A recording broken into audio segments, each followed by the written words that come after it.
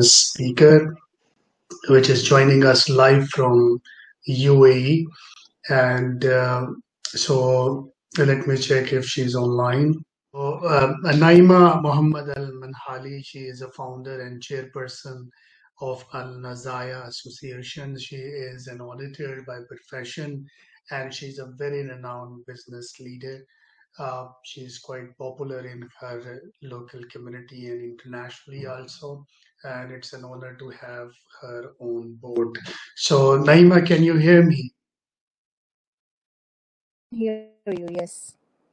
Oh, that's great. I want to thank you for joining. I know you are not feeling well, but and it's a great honor for us to have you in this event. So, are you able to speak? Fine, it's Yes, okay to go ahead. That's great. yes, That's I great. can. Yes, I can. I can That's, start, yani. Mm-hmm. that's great. So you can introduce yourself to the audience and please take up your message for the world. Yes. Assalamu alaikum and greetings. Uh, as Mr. Musa said, I'm the founder and chairperson of Nazaha Association. The association is a non-profit organization declared by the UAE Ministry of Community Development in June 2019 in order to promote integrity concepts among UAE society. We are also an affiliate of the Association of Certified Fraud Examiners in the USA. Starting with UAE government, I would like to start with the great leadership of His Highness Sheikh Khalifa bin Zayed Al Nahyan, UAE President, His Highness Sheikh Mohammed bin Rashid Al Nahyan, Vice President and Prime Minister of UAE and the ruler of Dubai, and His Highness Mohammed bin Zayed Al Nahyan, Crown Prince of Abu Dhabi, and all the rulers of the UAE. Actually, our leaders are so proud of Emirati women for their great partnership and incredible contribution in developing an accomplishment. I would like also to share some words from Her Highness Sheikha Fatima bint Mubarak, Mother of the Nation. She said, "The women of our nation should be proud of the dynamic role they play in the service of our country. Women are partners in the struggle, in the past, in the present, and in the future. There is nothing achieved by the unification of our state that has not advanced and benefit women. The mother of the nation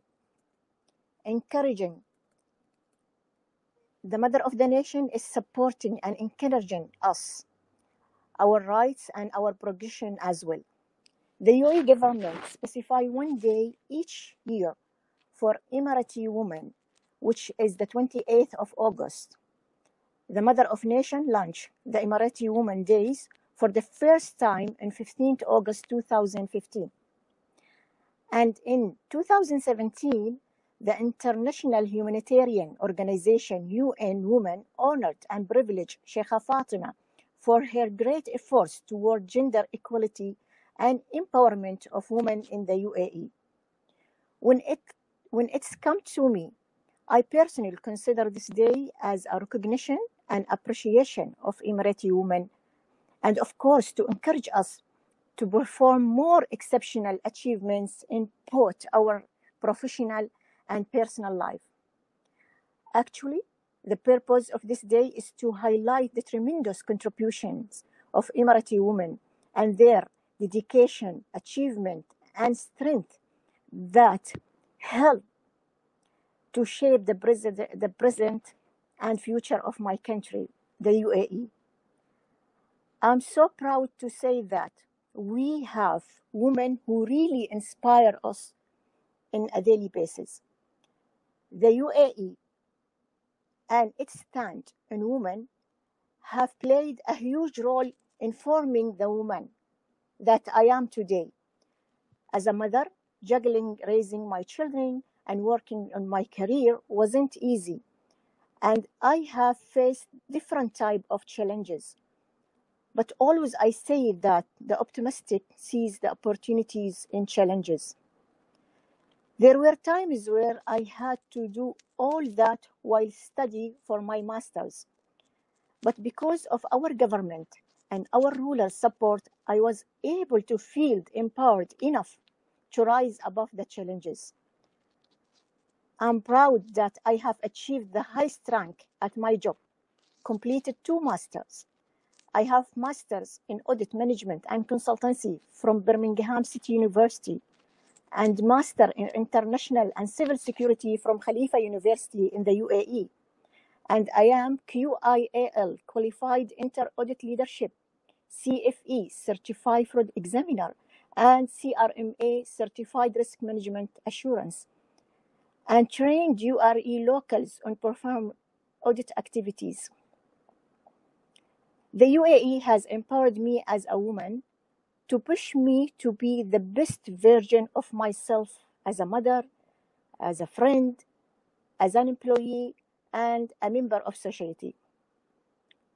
One of my biggest achievements for my country was the idea of establishing a non-profit organization to serve the community as a way of appreciation to my country. And I did it, alhamdulillah, in cooperation with UAE and non-UAE brothers and sisters, and we called a Nazaha Association. Being an Emirati woman, I am so proud also that UAE government is continuing to support us in all fields. The UAE ranks as a #1 region for female in leadership positions, according to a study that was conducted in more than 130 countries. There are actually thousands of Emirati women who are assigned to powerful positions and are really making a difference. As you know, we are a very young country. Yes, we are a very young country that has achieved a lot in a very short period of time. And this is because we have a great leadership of our rulers and government.